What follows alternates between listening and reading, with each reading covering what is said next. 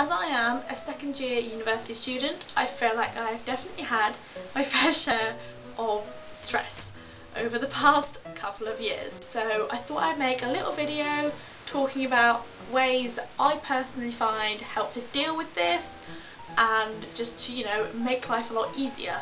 I would like to stress I'm not a doctor or trained or anything like that. These are just literally things that I have done which I've found make life so much easier. So I would like to share this wisdom with you lovely people on the internet. Oh, actually though, before we begin, I would like to just take a moment to appreciate my socks, which are in fact bubbles from the Powerpuff Girls. Anyway, number one thing that I found that you can do is to drink water. I don't know science and stuff, but I know that water is just, really great for you anyway, and it is so good for your brain especially. So if you are coming up to deadlines and you've got lots of work to do, or you've got an exam to revise for, and basically you just need to get down on your work, water is the best thing you could possibly drink. Even squash, which you would think would be, it's pretty much water but flavoured. Even that, it's just got loads of crap in it. So you want to just drink water as much as you can. It's so important to make sure you get enough sleep. If you are one of these people, particularly who is just sort of cramming and constantly, and they feel bad, or they feel like they should be revising at any time that they're not, you need to chill. Make sure you get at least 8 hours sleep. Again, not a doctor, that's just, what people say, 8 hours is a good amount. So make sure you get enough sleep, whatever is good for you, so you're not yawning and tired, because it's just not going to go in if you have to do some work. Or, say you're revising for some exam and you're just cramming and you're tired, your brain is just not going to take it in, it's not going to work, so it's not beneficial for you or your grades. Likewise, try and make sure that you don't mess up your sleeping pattern too much.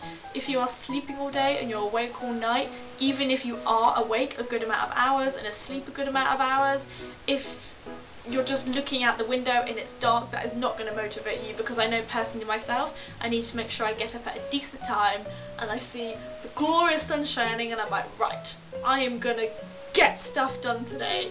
Whereas on days where I lay in and I just sort of feel a bit ugh, then nothing gets done and it just doesn't work. Another really completely doable way to make sure that you are not stressing out is to eat properly. This might sound, again, incredibly obvious, such as all of the things that I'm doing, but it's so easy to not do them.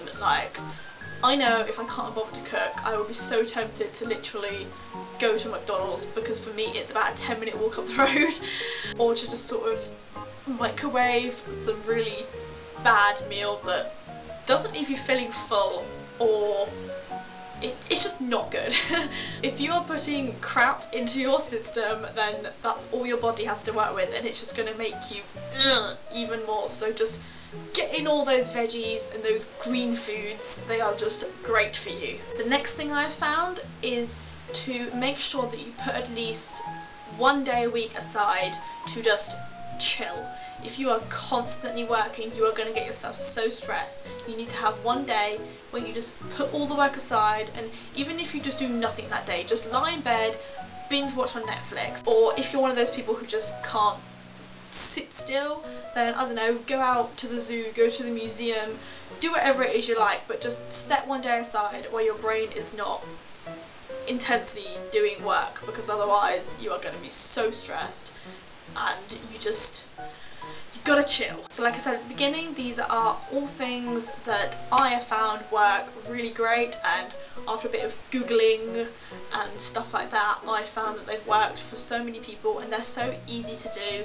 So I would really recommend doing them, especially now at this time of year where everyone I know has got deadlines and coursework to do, and they've got exams coming up, and everyone is incredibly stressed. We just all gotta learn to just chill, breathe out, breathe in. It will all be fine.